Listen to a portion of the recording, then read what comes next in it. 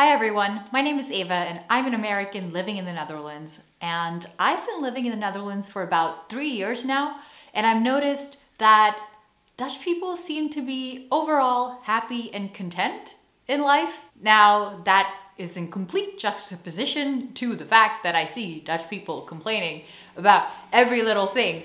But maybe the fact that Dutch people complain about every little thing indicates that the big stuff is more or less okay. I have noticed overall, and there's statistics and numbers and surveys, all of the good stuff to show that the Netherlands is one of the happiest countries in the world, and that generally speaking, they tend to rank higher than the US when it comes to happiness. And in my time here in the Netherlands, I've been able to observe some cultural differences that I think might play a role. So I invite you to come explore this topic with me in this video.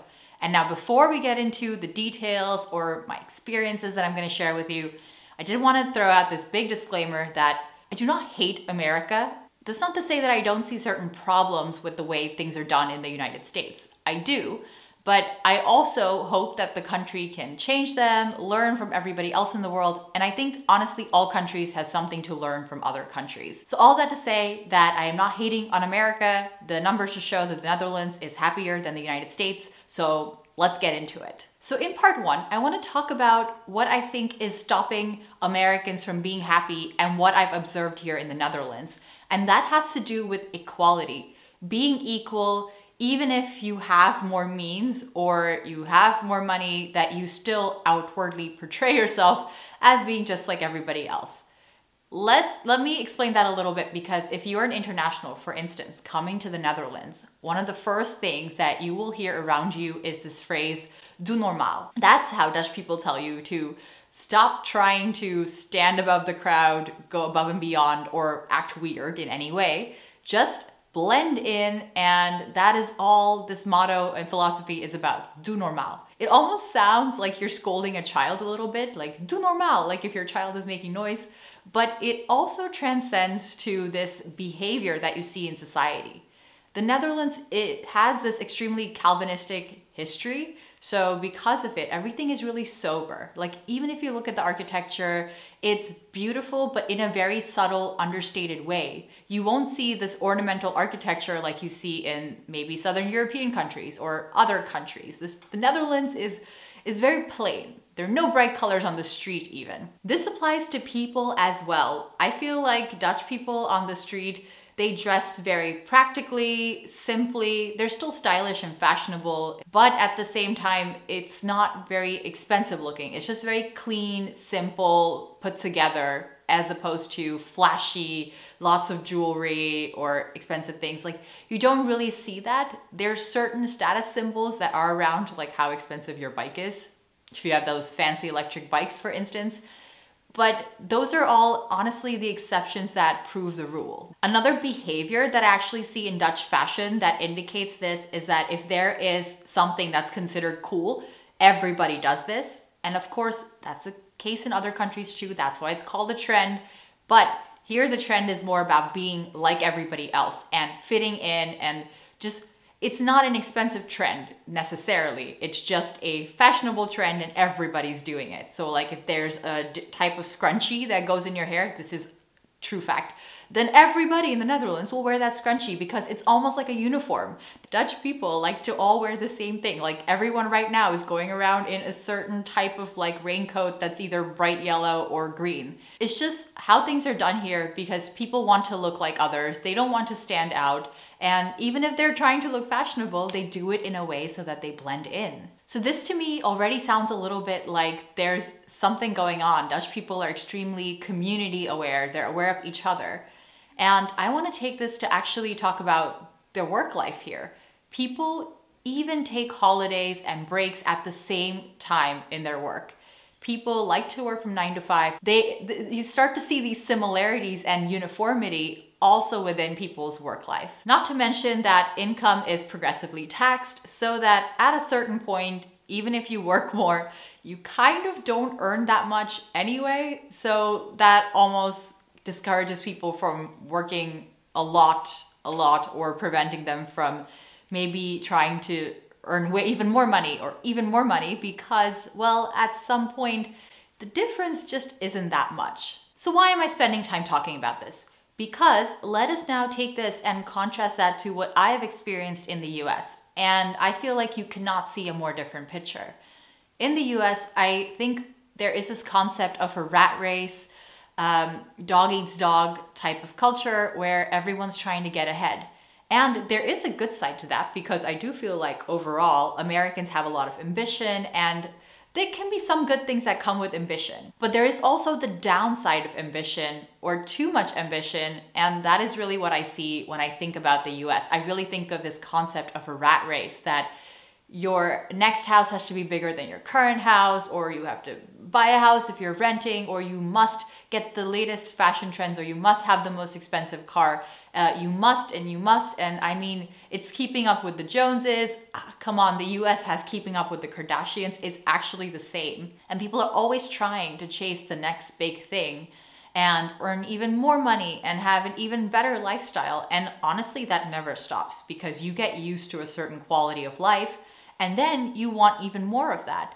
And you keep going, you keep working, and you keep chasing, and you're never satisfied. I also think that people in the US tend to feed this in each other because working long hours at jobs, for instance, is really glorified. Like if you say, oh, I'm so busy, I have to work late night in the office, there's a little bit of pride associated with that, that I'm doing something great. I have a job where I have to work so much. And to me, coming from New York City, I actually saw this where people who were older than me at the time when I was living in New York City, so they had already been at their jobs for a while, I would hear how they had just spent, 100 hours at their jobs, and then whatever free time they had, they felt like they had to extravagantly spend their money. And they would then just go to clubs and have bottle service, rent a table, and spend hundreds and hundreds of dollars for one night. They were working so much, so they felt like they actually deserved to spend a lot of money. Now, that is in itself an interesting idea, that the more money you spend, the better, or that somehow spending more money measures how good your life is, because you can never spend enough money. I also feel like because of this emphasis on buying things and spending money, because this idea that you have to buy things and be a good consumer has really been drilled into Americans and American culture. That is a bold general statement, I know, but then I wouldn't have anything to say in these videos if I didn't make bold general statements. But, assuming that there are nuances to this, I trust you to know that, I feel like it's also cultivating inequality in society. Because you're talking about how much people can buy things, and you're always asking yourself, oh, can I afford more than my neighbor, my friend? And this is human nature, that you want to compare yourself to other humans, but at the same time, it's done to such a degree in the US that I really think it's preventing people from being happy, because there's always going to be someone who has more money than you, unless you're one of the few at the top. But you're always gonna meet people who have more money than you, and everybody in that middle class is just comparing themselves, and as opposed to seeing yourself as equal to someone else and just having a comfortable, happy life. So I've talked about inequality and the rat race and consumerism, but now I really wanna talk about this idea of being competitive. Competition, of course, to some degree goes hand in hand with ambition, and ambition can sometimes be a good thing, as I've said. However, I feel like extreme competitiveness is also a difference that I've seen in the US and the Netherlands, and I can't help but ask myself, does this also play a role? One of the things that always impresses me about Dutch people is how everybody has a hobby. And I'm not talking hobbies like, oh, I like hanging out with my friends and I like sitting on the couch watching Netflix, because in that case, check and check for me. But no, Dutch people have real hobbies like basketball, rowing, like actual sports, or they'll take language courses, other types of courses, or they'll, go hiking and it'll be with an actual hiking club, and they'll spend weekends doing it. It's really this hobby lifestyle. Like every Dutch person I talk to, almost, I can't think of anyone right now who doesn't have this hobby on the side, where they'll have their job and then they'll have their hobby, because their self-worth is not just what they do for a living, but it's also having this balanced lifestyle where they also have a hobby. Now, in the US, there are some people with hobbies, for sure, if they have the time Americans like to do fun things as well. The problem is that I find that a lot of people doing things on the side for fun, it actually turns into competition for them as well. So let's say now you're doing photography for fun. In the US, you'll immediately talk about, oh, how can you make photography your side gig? Or how can you improve yourself and keep improving yourself? And oh, maybe photography can be your next career. And it's all of a sudden, now this hobby that you are doing for fun has become a business, or it's another realm in which you need to be competitive and you need to be better than other people. So why can't photography just be photography? But basically, I'm just impressed by how Dutch people can do a hobby and enjoy it. And yes, of course, there's sometimes contests for these hobbies, but it's not the point of the hobby. The point of the hobby is to meet people and go get a beer afterwards, obviously. Now, following all of these points that I've touched on so far, also comes stress. And naturally, inequality, competitiveness, all of that leads to stress and trying to work long hours. And I just cannot tell you the number of times when I lived in the US, people would talk about how little they were sleeping and how many hours they worked. Does this sound familiar if you think of US tech? They all talk about how hard they work and how little they sleep. And it's really another area in which you can be competitive. There's so many conversations in the US that just go like, oh, I'm so tired. I slept 6 hours last night. And then someone else would go, oh, 6? I wish I could get 6. I only got 4. And oh my God, I basically haven't slept in 10 years. Ha ha ha. And people laugh about it and compete about how little they sleep. And it's just not healthy. And also, why are you competing about how unhealthy your lifestyle is? This makes no sense. Well, and don't worry, some Americans have caught on to the fact that this makes no sense. So instead, they now pretend that they are calm, cool, and collected on the outside. But on the inside, they're struggling and wading underwater like a duck. So they're working really hard, but everyone on the outside just sees how cool, calm, and collected they are. And their lifestyle is just effortless and flawless. And they can do 3 different hobbies and work a 100-hour job a week and just do everything with perfection. And that is also a problem. So that was sad, but now I wanted to talk about something positive because I like to end my videos on a positive note. And I want to talk about what it is that I think makes Dutch people happy. So I think a lot of what I just said could touch on why Americans are unhappy and a little bit on why I think Dutch people and the Dutch culture fosters happiness. But I want to talk about more what you can do concretely, or what are those aspects you can focus on that would allow people to be happy. I remember reading an article a while ago where researchers followed over 200 Harvard students, and the outcome of that research was that the thing that made people happy was the fact that they had relationships in their lives.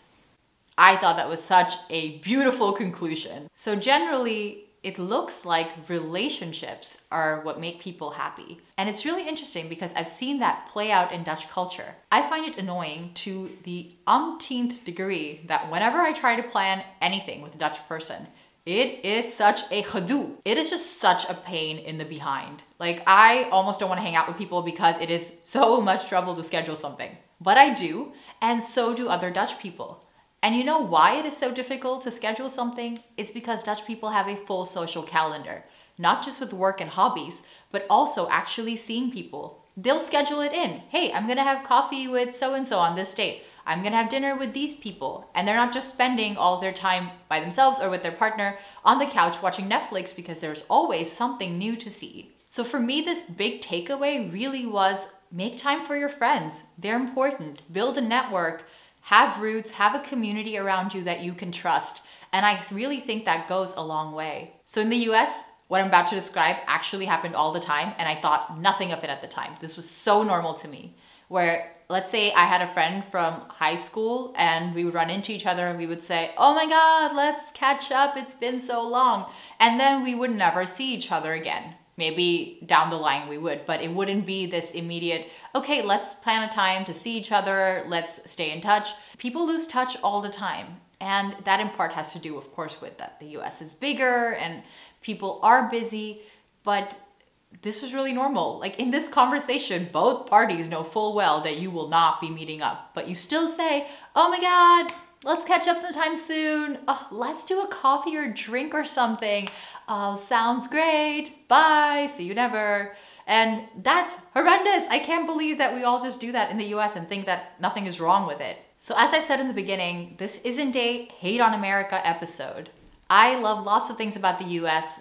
I am American, and in my time living in the Netherlands, I just have started seeing things in a different way. And I wanted to share these things with you because I hope they could be helpful to you or somebody you know. Or at least, the very least, just food for thought. Anyway, that was all for today, and as usual, until next time.